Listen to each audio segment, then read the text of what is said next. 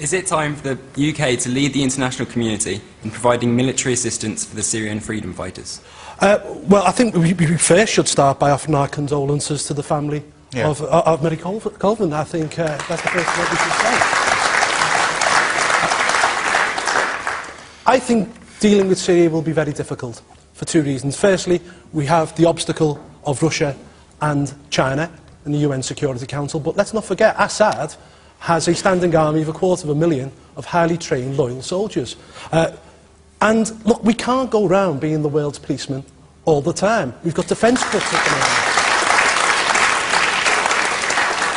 We've got defence cuts at the moment, and we could have a problem in the Falklands, which is coming up, which I would argue, for British interest, is more important. However, there is a serious problem out there, but I think we better be careful about what comes next. Because, look, is Libya necessarily a better place now than it was under Gaddafi? We've got human rights abuses right across the board. Is Iraq necessarily a safer place?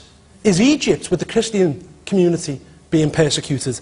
I think we should think very hard before we embark on any action, and I, for one, don't want to see one drop of British soldiers' blood spilt in Syria.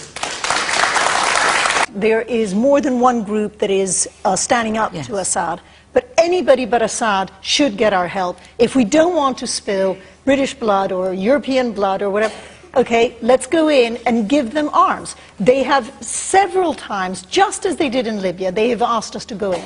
Nobody in Iraq. But look what's happened in Mogadishu. Look what happened in Mogadishu, where everyone had so many arms. You could go into a market in Mogadishu and you could find a basket of rice, and for the same price, you could find a basket of bullets. You know, and you leave these arms, and then what happens as the decades go on? You know, you undermine a society and you allow violence to get in, and you arm everyone to the teeth, and then what do you do? Who is ever going to hand those weapons back? You know, we cannot undermine Syria like this. I mean, all right, do you want the last word?